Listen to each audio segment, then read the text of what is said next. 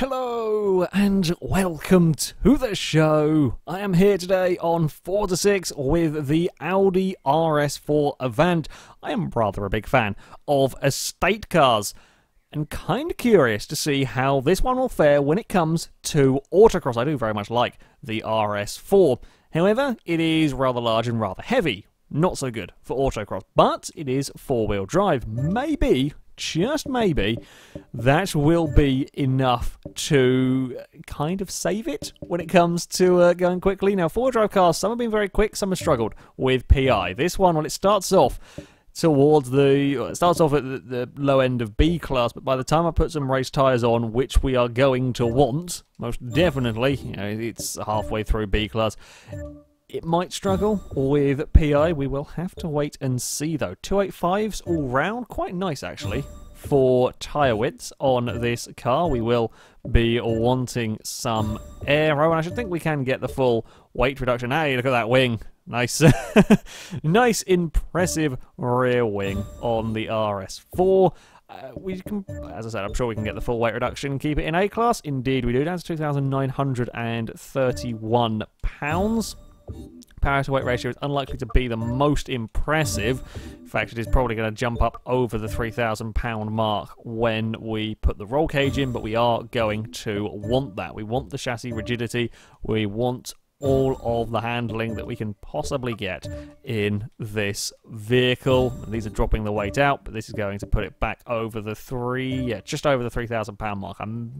Get it back down again though. Fortunately, not that we are going to swap engines, I'm just kind of curious as to what we could do. 5.2 litre V10 or the 4.5 litre V8. Both of them far too high a PI for me to be putting them in this vehicle. Not that I particularly want to change the engine in the Audi anyway.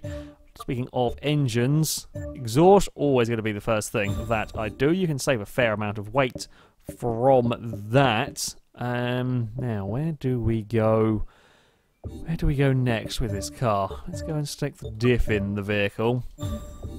We are going to want a certain amount of power, certainly, in here. Now, I tend to avoid going for the likes of gearbox and clutch and all of that. They have huge PI gains for very little in the way of performance gain when you're driving a car with manual and clutch like I do. They don't actually make a huge amount of difference, although we will just check sometimes, but it does have the first kind of stage upgrade of the gearbox. Sometimes you go for the street gearbox when you have like the normal standard one, you actually lose a bit of PI so you can get more parts on. That is not the case in here. Let's see what else we can do with the engine. I mean, the power to weight ratio is going to be okay. It's certainly going to be better than some that we have seen. The Subaru SVX springs to mind. That was as heavy, if not heavier than this, and under 400 horsepower. Not too bad on the power front. We will go and now try and get the drive line in. Slightly too much. These four-wheel drive cars, of course, more drive line to swap out, so they then do tend to have a fairly large weight reduction when you do swap them out. Unfortunately, we can only go for the sport stage. 2,933 pounds. As I expected, it's on the heavier side, but it could be a lot worse. We are not too bad for power, decent tyre widths, and of course that four-wheel drive traction will always be good. So there is some hope for the big Audi. Now, as ever, to test the RS4, we have come to the Hockenheim circuit, where it will get 3 runs through the Autocross course in an attempt to go as fast as the Lamborghini Miura. Our current leader has a time of 2:03.3. That is an incredibly quick time, and I suspect the Lamborghini not too worried about the Audi. This RS4, perhaps its main competition, I'm looking at maybe the Jeep Grand Wagoneer. We know that Jeep was absurd for the kind of vehicle it is, a 206.9. Perhaps that is kind of the target we are looking at with the RS4. It could be completely wrong, it could be monumentally fast, or it could struggle.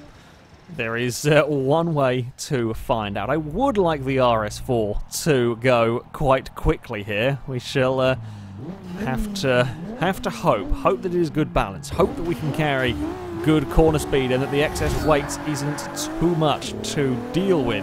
We do get a good start. We have seen some four-wheel drive cars bogging down off the line. That does not look like it is going to be the case with this Audi. Are the brakes good? Actually, yeah. pretty solid getting it slowed down. What is the acceleration like out of that corner? Yeah, it's up to 100 miles an hour. Oh, I've run it a little too wide. That was my bad through there. I was trying to kind of get a good line through that fast corner. I was just too far to the left. However, the actual cornering speed is looking pretty solid. I have got to be wary. A relatively light back end in this car. It is already moving about quite a lot through some of these gates, which is a tad on the scary side. We are flat out though through there, 115 miles an hour, perhaps braking a little bit early. It doesn't feel like a big estate car at all, this. It doesn't feel... Okay, 2,900 pounds is not exactly heavy per se, but in this particular series, that is quite a lot of weight compared to the small sports cars that have traditionally gone very, very well. This does not feel... turned in too soon. Actually got a lot of turning. It doesn't feel, though, like one of the heavier vehicles. It really is an agile car. I'm getting caught out by the turn-in a couple of places already on this run. Oh, I don't have the brakes, though, to do that. Okay, we can't quite be that brave under braking. We will have to go a little earlier down there as we get it now slowed nicely into the hairpin. I'm liking this car, although a little bit of understeer. It drifted a smidge wide on the exit, got away with it that time around. Might not be quite so lucky in future ones, so that is something else to be aware of. Now, how do we fare on this wiggle to the finish line? Yeah, it's not quite up there with perhaps the Renault 5, but that's not surprising really. Not bad though, out of that section. Well, considering there's 15 seconds worth of time penalties in all of that, this Audi is looking like a quick car. So, on to the second run for the RS4. I've got to keep it out of the barrels. That's always good going. The car's got a lot more turning than I'm expecting it to, or I was expecting it to on that first run. That's a good conundrum to have, but yeah, that's something to take into consideration. I've also got to be a little bit wary. It's not as bad as the Audi S1, however, we do have a bit of oversteer, perhaps with cold rear tyres. It's just a little bit unsettled through the opening gates, but it does soon calm down. That's incredible speed. Wasn't quite expecting that to work. Oh, I've clipped the... after such an incredible run through that high-speed section, we just brush a gate with the splitter, and that's a little bit of a shame. But I tell you what, that is some incredible turning speed that this car can take. This is a sports car. This is better than a lot of the very small lightweight sports cars that have gone around here. It's a big hit, well, relatively heavy four-wheel drive estate car, and it is getting turned in and carrying just phenomenal speeds through these sections. And of course, being four-wheel drive, we can put all of the 430 horsepower down out of all of these gates, although I have run it in a little too deep there. That was a small mistake from me. We can't quite get it neatly out of that section, or certainly not as neatly as I would like it to be. Now, we are going to have to brake early here. The brakes are pretty solid. I've not quite got judging this splitter right at the front. I'm just nicking a couple of gates. That one, I don't know, I didn't think I saw the barrel ping off in the distance. I think it was just the tiniest of nicks.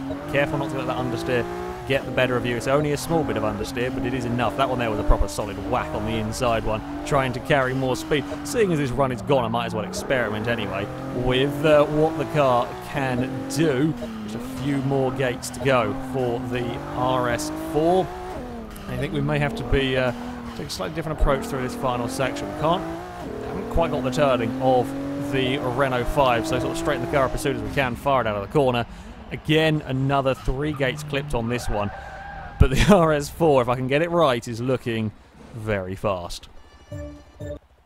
So it is on to the final run for the Audi. Could our first estate car go into the top 10? I think it is very, very doable.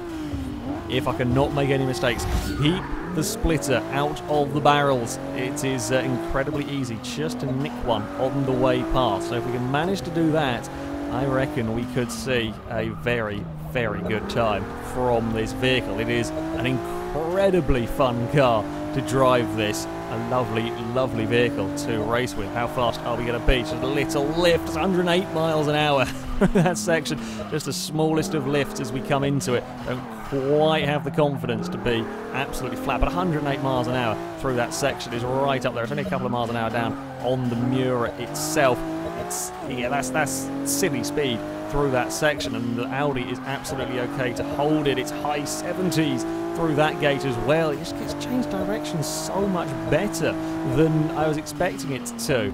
Again, under braking now for this next few corners. The only criticism I really have of this car is the brakes could be a tad better. We have had cars with the better at slowing down that will carry a bit more speed and you can brake it a bit later. But that is only a small thing. They're certainly not bad at all. It does feel a little big through that section as well. That is the only place, though, that it really struggles, and has still managed to get it out with plenty of speed. It is a little bit earlier under brakes through here than we have had with some cars. Perhaps a little bit of four-wheel drive understeer not helping at that particular turn, but it certainly makes up for it with such blistering acceleration out of some of these turns. Now, don't end up in that outside barrel. Is a nasty, nasty section around the hairpin, but we are through it with the Audi absolutely on the limit. You can hear the tyres squealing away as we change direction across the camber. It's quite a nasty camber change, and for cars that have a tendency to oversteer, can be a little scary. The back of the Audi was a tad light, but nothing too bad, and then it's through this last wiggle. The acceleration towards the line. What's the time going to be? 205.4. 205.4 from the RS4. That is a hell of a lap time. Oh, I like this car. I really like this car. It does not drive like an Audi estate car that I would expect it to be. It does not drive like one of the heavier cars that we've had around here. Absolutely not. It's got some of the best handling, some of the most sort of predictable handling in many respects. That is one hell of a machine. The only thing that do let it down, the brakes could be slightly more powerful. That's probably to do with the fact, this is 1,000 pounds heavier than some of the cars that it's beaten. That's a lot of weight. That is an awful lot of weight when we're talking about an autocross course. So yeah, the brakes not quite as sharp, and the back end with the colder rear tyres is a tad loose, and a couple of times it's on the verge. It never has any big sideways moments. There's just a couple of times where it's a little scary pushing the car, because it does feel like it could potentially have them. But on the whole, yeah, it does stay together very well. It is a great time. That is a great time from the RS4, and it will put it in to 4th place. It doesn't go faster than the Miura. The Focus RS still remains the fastest four-wheel drive car. The Renault 5 keeps its 3rd place, but the Audi beats the Corvette Z01, the 911 GT3, the 30 M3. The Volkswagen Beetle is beaten along with the RX-8. It beats the Lancia Delta as well. That is, yeah, incredible. That is really one of my favourite cars, I think, that I've taken around the autocross course. It is that much fun to drive, and it's really easy to drive this car quickly. I highly recommend it for autocross. Yeah, it's not quite up there with the Miura, perhaps not too surprisingly, but yeah, that is one hell of a car to go driving with. Anyway, that is it for this video, guys. Thank you very much for watching, and until next time, goodbye.